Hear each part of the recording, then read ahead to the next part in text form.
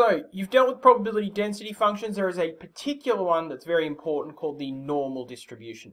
Now, you've experienced the normal distribution before on school photo day. Alright, so on school photo day, you stand up all of the kids and you put the shortest students over here and the tallest students over here, and it ends up looking a little bit like this.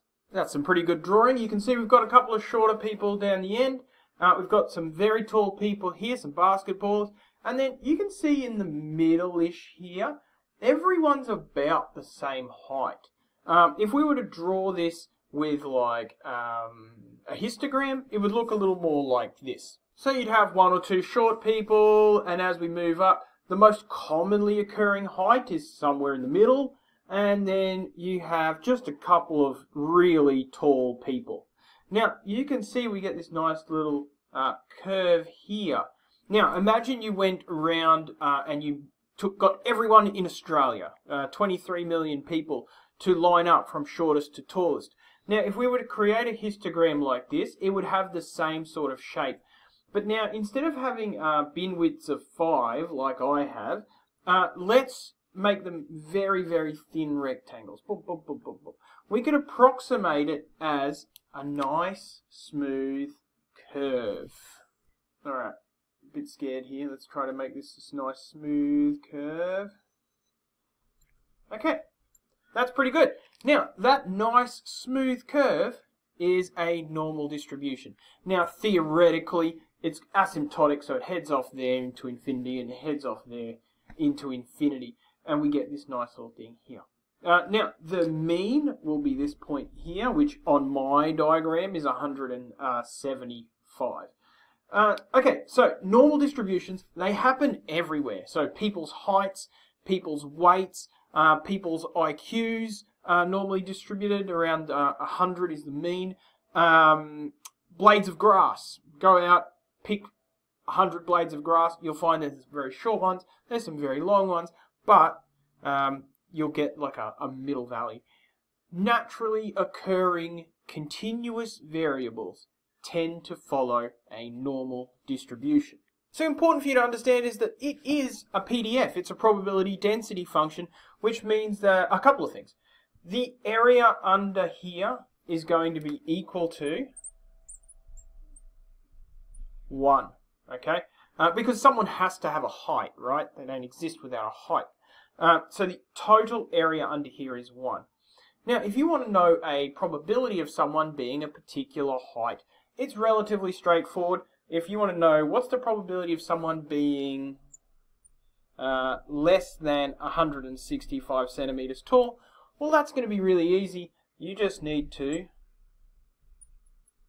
find that area, and you'll know the probability of them being less than 165 centimeters tall. If you want to know the probability of them being, say, between 170 and 190, then we could put in a line there at 170, put a line here at 190 there, and we could find that area there, and that would give us the probability of them being between 170 and 190 centimeters. Now, I'm not going to do that right now because it's a little bit complicated. So, that is our normal distribution. It happens in naturally occurring things. The area under that curve is 1, and if we can find the area in, like the integral between certain amounts, we can find the probability that someone is a certain height or weight, or they have a certain IQ, or the blade of grass has a certain height. Not finished just yet. Now, because it is a function, it has an equation, which I'll show you in a minute, but before I show you that equation, this is what's called the standard normal distribution. Okay, and it's from this standard normal distribution that we can transform and create other normal distributions. Now, the standard normal distribution has a couple of nice things going about it. First of all, its middle, the mean of it, or the median of it, is 0. So the mean is equal to this symbol here, which is equal to 0. And also, the nice thing about a standard normal distribution is that the standard deviation is equal to 1. Okay, so the standard deviation is just the measure of spread. This, you can see it goes on forever and ever and ever, But I could draw it very, very flat, in which case the standard deviation would be greater than 1. Or I could draw it very, very like that, more squashed in, and the standard deviation would be less than 1, 0.5 or something like that. But the standard normal distribution has a mean of 0, the middle of 0, and it's spread out. Its standard deviation is equal to 1. So here's what the equation of it is. Now, don't panic. You don't have to memorize that. You'll never really use that equation. Your maths teachers don't know what that equation is. But this is the equation of a standard normal distribution. If you wanted to create a, say, distribution that looked more like that, not a standard normal distribution, not with a mean of 0, but a mean of 175, then you would need to transform that in some way to move that function to the right. And if you wanted to spread it out, which this one is much more spread out than this one, a greater standard deviation, then you would also need to dilate your function as well. But we're not working with that function. I just want you to understand that this is a function. It's not just some curve on a piece of paper. It is a function. It does have an equation, and so does this. But we're not going to really deal with that much because our calculator has a built-in normal distribution function that we can use. Now, I just wanted to move these mean and standard deviations out of my way because I just want to write something here. Now, a really nice part about the normal distribution, the standard normal or any other normal distribution, is that if you move one standard deviation away from the mean in either direction, the area under that curve there between -1 and 1, 68% of values fall between -1 and 1. It's just a number you need to remember, 68%. Between -2 and 2, so 2 standard deviations,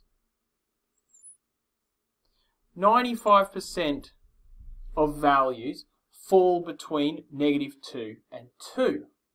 And finally, between -3 and 3 standard deviations, you'll get 99.7% of the population falling between -3 and 3. Now, what does that mean? Well, if I go back to my height example for a moment, if we say that our mean is, it looks like 100, here's our mean. If this is our mean at 175, and we say that our standard deviation is, say, 8 centimeters, 99.7% of the population will fall between 174 plus 24 plus 3 times 8 and 175 minus 24.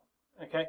Now those are just 3 numbers to remember: 68, 95, 99.7. Those numbers we do kind of remember as being 1 standard deviation, 2 standard deviations, and 3 standard deviations away from the mean. Okay, that's our introduction to the normal distribution. We've looked at something called the standard normal distribution, but understand that it can be used with a mean of anything and a standard deviation of anything, just through simple transformations. We're going to get stuck into some proper worked examples coming up.